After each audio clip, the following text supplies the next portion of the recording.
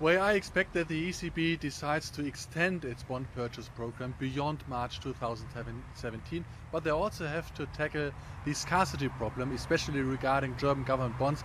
And I think they are likely to announce that they will buy German government bonds or bonds, even if they have a yield below the deposit rate of minus 0.4%.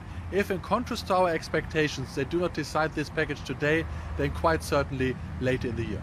But does that also mean that you think that they will scrap the deposit rate floor altogether? They are going to buy negative yielding government bonds, whatever they yield?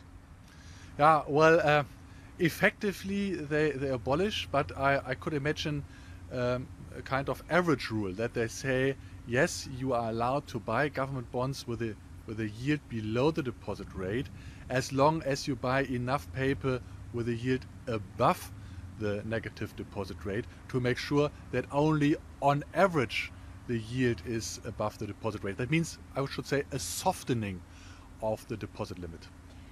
Looking at the effectiveness of the whole package we see from the ECB, I mean, still inflation is even going down, looking at core inflation.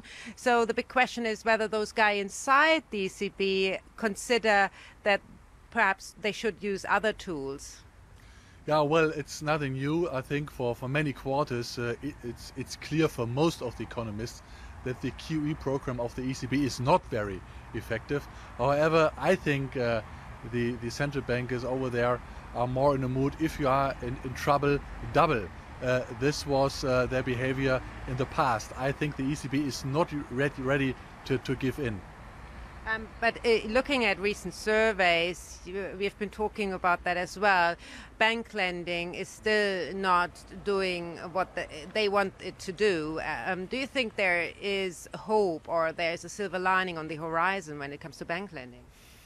Well, I don't think so. There's a survey done by the ECB which shows that 80–90% of the banks said that in the past 12 months they did not effectively use the liquidity provided via the QE to increase their lending. And I think that the QE program primarily benefits not the real economy but the finance ministers, and wealthy people who benefit from rising valuations in terms of apartments and equities.